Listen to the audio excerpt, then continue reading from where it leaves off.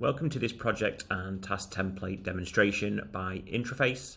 I am Andy Naylor, Head of Customer Success. We are Bitrix24 Gold Partners, providing implementation, customization, training and support. Covered in this demo is going to be how to create a project template, how to create a task template, and also how to create and use a business process to start a project from within the CRM.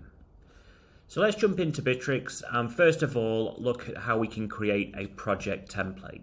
So we jump into the workgroup section, and then what we would need to do is click on create for a new workgroup, and we would spend the time going through each of the different settings in the workgroup area. So we would select project. We would then click on features and enable all of the different features that we would want, go through whether we would want to make it public or private, and then invite everybody into this project. Now this is going to act as a template that you're going to use over and over again. So you're just setting the core parameters. So for example, project name really should be the template name. Let's look at an example that I've set up. So we've got client project template here. So once I click into it, what we've got is a series of tasks that have already been created. So we spent some time working out all of the different tasks here. So we've got book introduction call, create support user, and client onboarding. So if I was to click into the client onboarding task, for example, we'd be able to see a lot of detail has been added to this task, including checklist, the people responsible for it, and any time parameters that are required. What I've also done is I've added a couple of folders within the drive, so a specification document and onboarding documents. And basically I've set this template up so every time we have a client project, I can just come into this project template, click on the About Project in the top right hand corner, click on About Project, and then in here I have the ability to copy the project. So I could type in here Interface call, and then I can put a project start date of today. You can see that the users have already been added in the template, and you can see here that we can copy over existing tasks, existing drive, so those folders will nicely copy over, and we can even put a welcome message as a standard in our template too. We've got a project tag.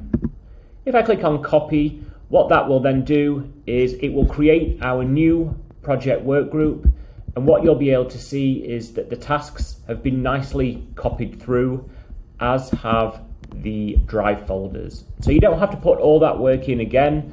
All you need to do is spend the time in the first instance setting up your project template in a work group, and then you can copy and replicate that over and over again. So the second area that we'll look at is the tasks and projects area, and what we can do here is create task templates. So if you have repetitive tasks that need to be carried out and you just want to create the task on an ad hoc basis, then you can create a task template inside the tasks and projects area. So if I click on templates, I can click on create here, and what you'll see is just the standard task form to fill out. The only differences are in here that we have a deadline in, so I could say that this task should take us 5 days, for example.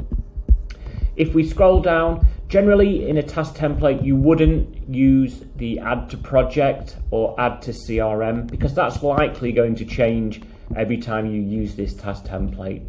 But as we scroll down, you can see some other parameters in here.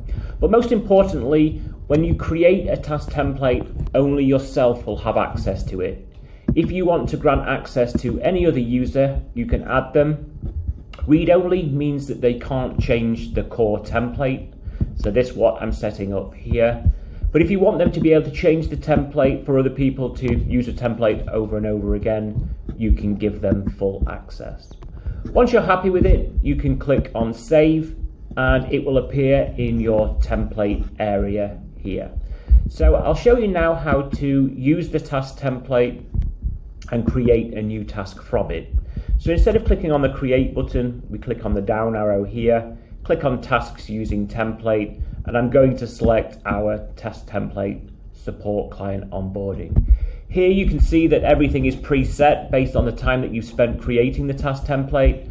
We have two checklists here. We have the set people that are responsible for the task and involved in it, but we also have a deadline that is set to 3 days time. What you should then do with the template is add it to a project, maybe add it to the CRM area in here, and then you can scroll down and you can click on add task. That will then preset everything inside the task, and if I click onto it in here, then you can see that everything has been created nicely. And again, that means you don't have to keep spending time going over and over this same task. So it's nicely presented in our task list. So the third and final area of this is being able to template a project and run it directly from within the CRM. So if I click onto the CRM settings and then CRM settings, then you'll see the automation link in the left-hand menu. If I click on business processes here, I click into the company templates, and you can see our client onboarding business process. So what I've done here is I've created a series of different actions that can all be found in the business process editor tool on this right hand side. Initially, we create the client work group using the create work group option in the other section. And then we create two tasks, the introduction call task and the support task. The key area in here is that we assign it to the work group that's being created inside this business process. And then finally, we create our two document folders in here. The only difference with this process is that it is manually run, and in our parameters section, we have a series of form fields. We have the account manager, we have the introduction deadline, support manager, and support deadline. And that's created in the parameters section.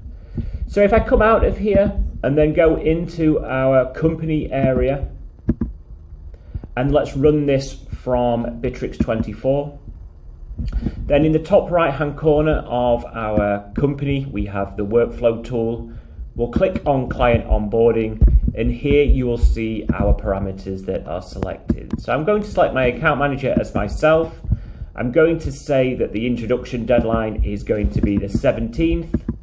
Our support manager is going to be Katie, and the support deadline is going to be the 24th. So once I start this process, what that will do is it will create a work group for our project. It will add the relevant people into it. It will also create two tasks, and you can see that they're nicely associated to the Bitrix24 company.